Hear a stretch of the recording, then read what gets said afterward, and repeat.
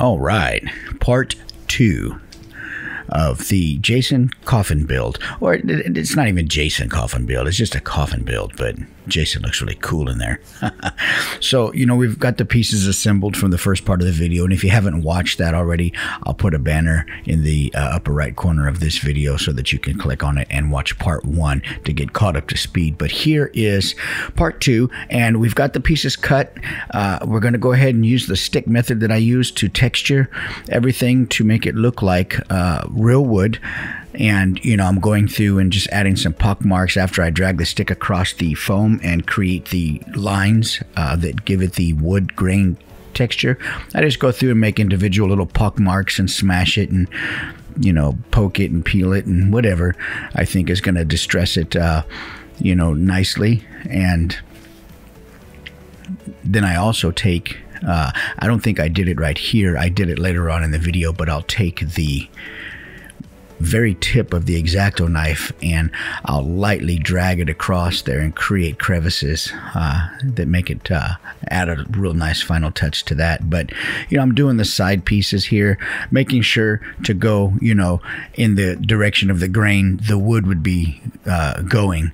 We don't want to go up and down on the sides when the wood is going, you know, horizontal. That would look pretty bad. Make sure to get the end pieces here because these are the tops and bottoms of the head and the foot.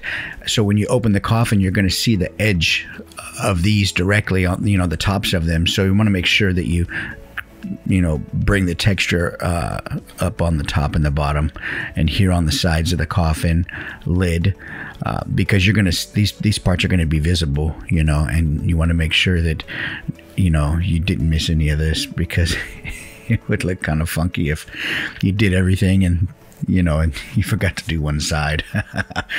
Now I'm just kind of rough fitting here, making sure, you know, the sides are flexible enough and long enough, and because I'm going to go ahead and start gluing these pieces together. This is a bit tricky because those side pieces have to be thin enough to bend to the shape of the coffin, and you know, and long enough to fit. But the tricky part is when I have to glue them, I would love to be able to hot glue them because that would save me so much time. But you can't because it's so thin that it will melt. The hot glue will melt through there and either deform it or leave holes in there. How do I know? Because I've done it a couple of years ago when I built another coffin. But the cool thing about using the pins here is that if you push them in all the way and you let it dry overnight, it creates little indentations like, you know, rivets or nail holes. It's really pretty a cool effect at the end. If I remember, I'll try to show you, but you'll see it. But it's just right here, it just takes a lot of glue, you know, and a lot of pins, and I don't want heavy beads of glue in there, even though it's going to be covered. I don't want big heavy beads of glue because it takes longer to dry. So I'll just thin it out with a brush here. And, you know, and that's what I do. On the inside, I'll just drag it back and thin it out a little bit so that it you know, helps the dry time improve. Now later, after this dries on the inside, I can go back through and reinforce it with a hot glue or additional pieces of foam in there because, you know, it's not really that supported. It's thin foam. You can see by looking at it, it's thin foam on the sides, and you don't really want to tear it. And if the only part that's securing that foam to the coffin is the bottom glue line, then you know, how long will it last with you putting a figure and stuff in there? So I do later reinforce the inside with hot glue, but I do it as the temperature of the glue gun is just warming up so that it's not full, you know, full on, you know, heat from the glue, and that helps. But anyway, right here, I'm creating some pieces for the lid, the inset of the lid. So when you push the lid down onto Jason, it just doesn't go all the way down into the coffin. There's something that it can, you know, stop against. And so that's what I'm doing here. I'm creating the pieces for the head and the foot. And I'll hot glue those in because they're a bit thicker than the sides of the coffin. So I can get away with some hot glue on those. You can see there's a, you know, definitely thicker piece of foam. And we're just, like I say, I keep rough fitting everything and putting it together because I want to be sure that everything is, you know, fitting together. And there is a little bit of a gap right there on the side, and that bugs me. So we'll do a little light sanding with an emery board and knock the very edges of the coffin down right there so that there's not such a sharp point poking out on the foam, and hopefully that brings the sides in a little bit more. I'll shave and file down there at the bottom some of the end of the coffin so that it fits a little more nice and square in there. It's foam, so it's flexible, and you know, like I said before, it's pretty forgiving, so you can file it and sand it, and you know, and definitely when you're putting this together, you know, fine tune it. I flip the lid over to see if I get a better fit that way, and that gap, you know, shrinks a little bit, but it doesn't. So I've got a fix for that. No worry. We're going to do the rest of the lid inset here, the lip. And this is going to, what this is going to do, it's really going to do two things, hopefully three. It's going to create an inset for the lid so that it has a stop and it won't go all the way down, but it will also strengthen that flimsy wall, because I mean, that thing is thin, and when you put the lid in and take it out, you know, I'm going to be, you know, holding it and pulling against it because the lid fits tight in there. So it's going to strengthen the top of the wall, and it's going to also prevent the lid from going all the way down into the coffin. And hopefully it's going to create another layer of thickness so that that gap that you see is not going to be staring straight down into the coffin, but it will be, you know, there'll be some liner there, and it'll help, you know, decrease that gap some.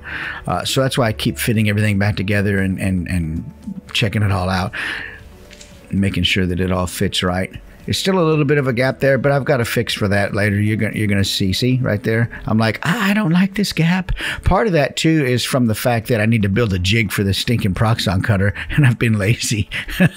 A jig would give me a more consistent slice on the foam and not have some of those wavies in there. What I'm doing is I'm going to take a piece of foam, and I'm just going to, the length of the gap, I'm going to trim a piece of foam that is the same thickness, but that is the same length of the gap.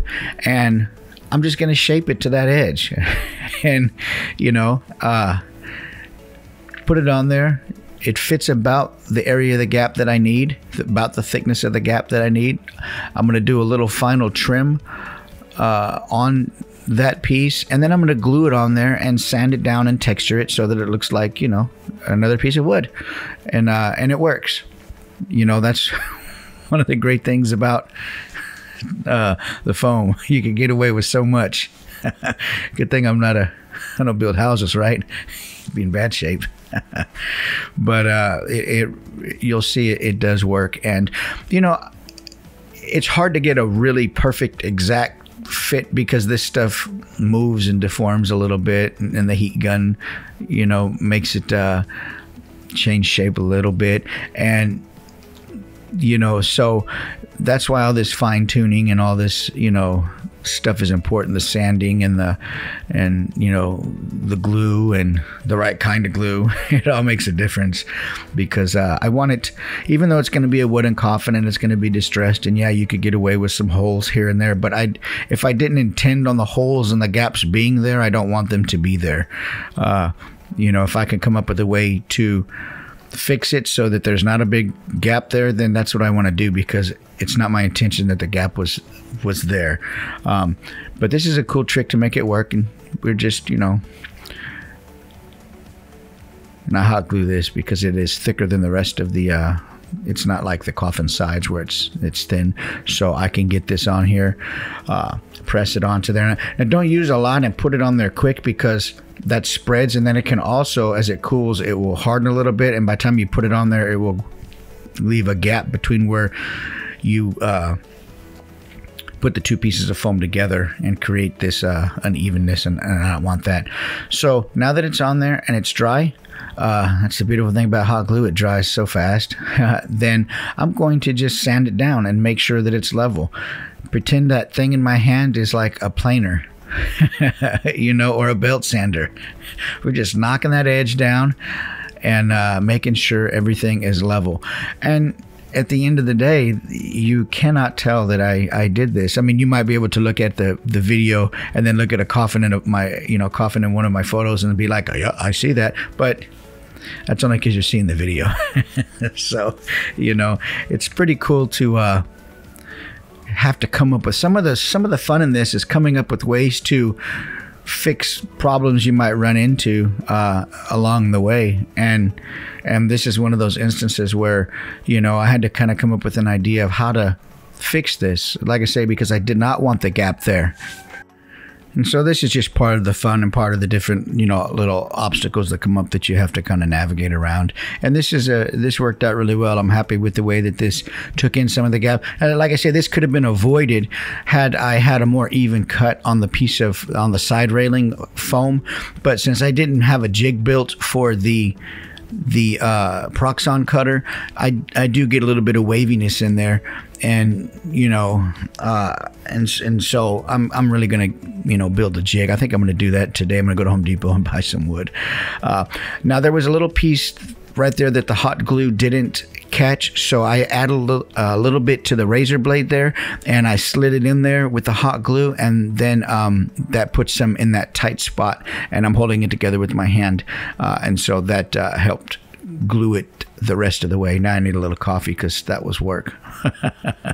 Anyway, so you can see that the top, the piece that I just added, it looks like all out of shape and like it's not supposed to be there. So we're going to taper the edge. We're going to, just run the emery board across this and shape it, feather that edge down so that it's got a nice edge to it and it blends into the old, not old wood, but into the foam that's already there. And we're just going to lightly shape it and just work with it a little bit. Doing this does create dust. So if you have, things around or out or exposed that aren't covered that you don't want foam dust on, then cover them up. Now I'm going to make a fresh break in this shim to create some texture for this single piece. And I'm just going to use the edge and I'm going to drag it across there and texture it so that ultimately it's going to, look like a piece of coffin wood.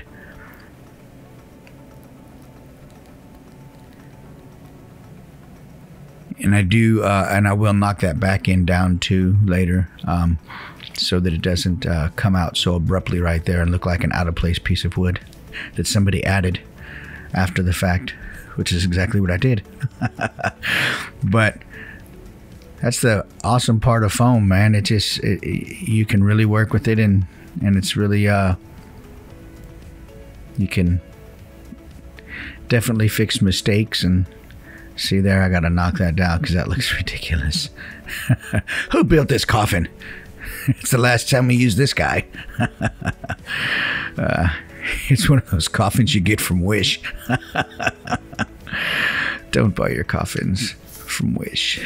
Anyway, we're going to fit it in there, and you can see that piece in the side rail of foam that it's like a big divot in there. That's because I didn't build a jig, and I really haven't felt compelled to build one, but I need to now because I can definitely see it created me a lot more work, not having an even cut right there for that side piece.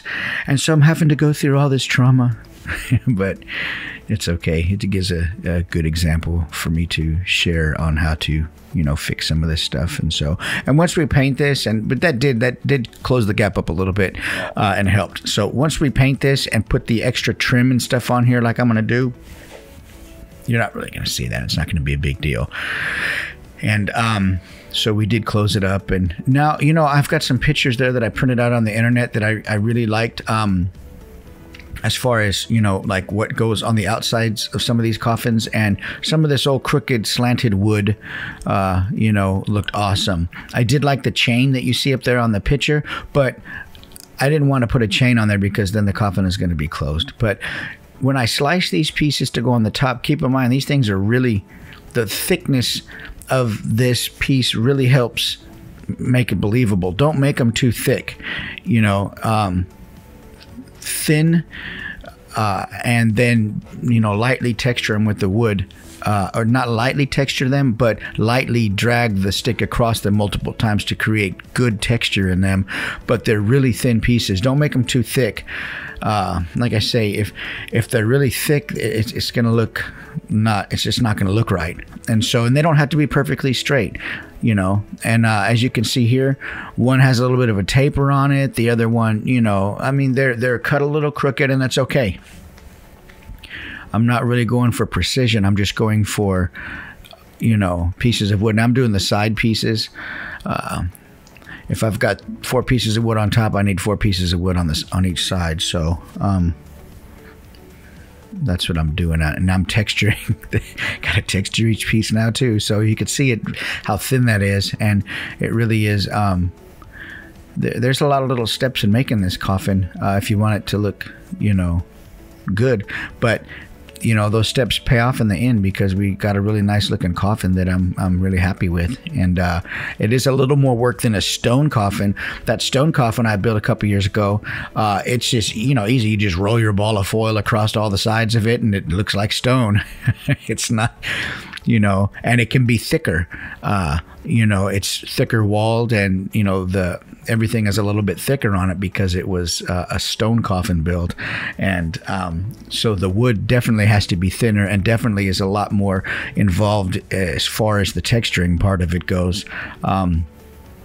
But both coffins, you know, both methods produce a really cool looking coffin, and I'm happy with it. I don't mind spending the time on doing it, because I know in the end it's going to look nice and something that I can share, and more importantly, it's something I can photograph and it look really well.